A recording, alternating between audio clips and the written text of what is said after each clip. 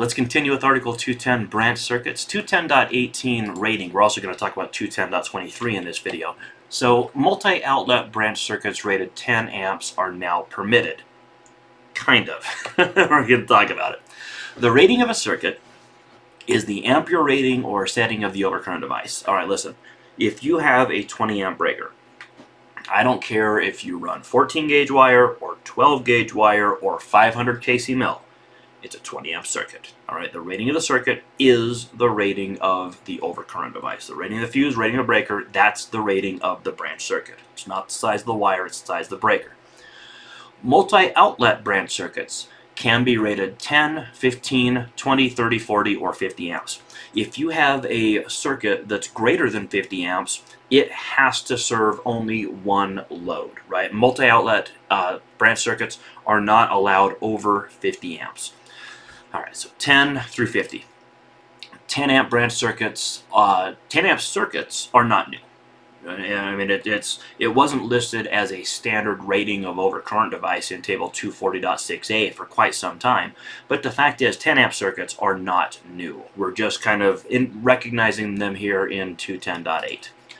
Now there's an exception that says multi-outlet branch circuits over 50 amps may supply non-lighting loads at industrial sites where only qualified persons service the installations.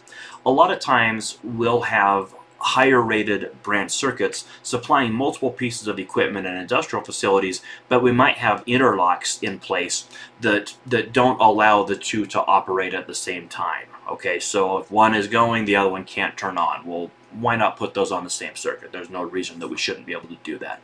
But that's not allowed in residential. It's not even allowed in commercial. It's only for restricted, qualified installations at industrial facilities. The second exception says receptacle outlets may not be supplied by 10 amp branch circuits. Okay, we're going to allow 10 amp circuits because we're using LEDs, right? I mean, let's just be honest here. Your whole house probably doesn't pull 10 amps worth of lighting. Not anymore. Maybe 30 years ago it did. It doesn't in 2023 because we're using LEDs, right? So why not allow 10 amp circuits for your lights? Now that's what this is saying, and it's recognizing it. So sure, you want to use 10 amp circuits? Be my guest. But you can't use them for receptacle outlets. And there's actually some more restrictions here. We'll look at 210.23. Allowable load on multi-outlet branch circuits.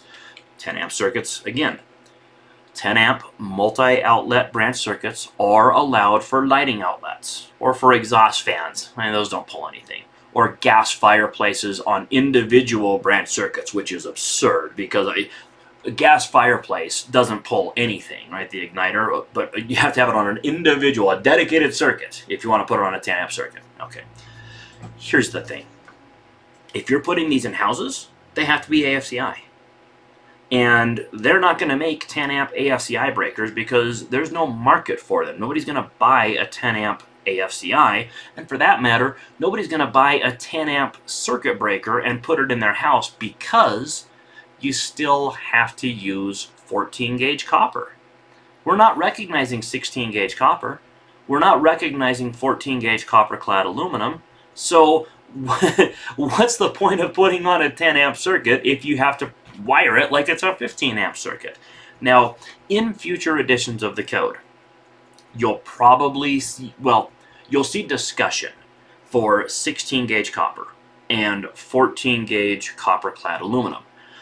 I don't know if those are going to make it into the code or not. I don't have a crystal ball. Let me shake my magic 8-ball here once again. Are we going to see 16 gauge copper and 14 gauge copper clad aluminum in the 2026 code?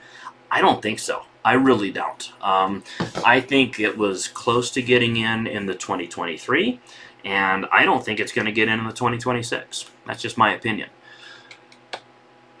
They're not allowed. 10 amp circuits are not allowed for receptacles, like we said. They're not allowed for fixed appliances. And they're not allowed for garage door openers, which, by the way, is a fixed appliance. And they're not allowed for laundry equipment. So they're pretty restricted. And again, until we have smaller size conductors, you're not going to see 10 amp circuits anyway. And until we have 10 amp AFCIs, you're not going to see 10 amp circuits at all. So there you go. Yes, we're recognizing 10 amp branch circuits. No, you're not going to see one at least for 3 more years, potentially 6 more years. They tried to get 14 gauge copper clad aluminum into the 2020 code, into the 2023. And the thing is, changes like that don't happen overnight. Okay, you want to change the minimum size of wire that's permitted to wire a house. That's going to take some time, and it's going to take a lot of testing.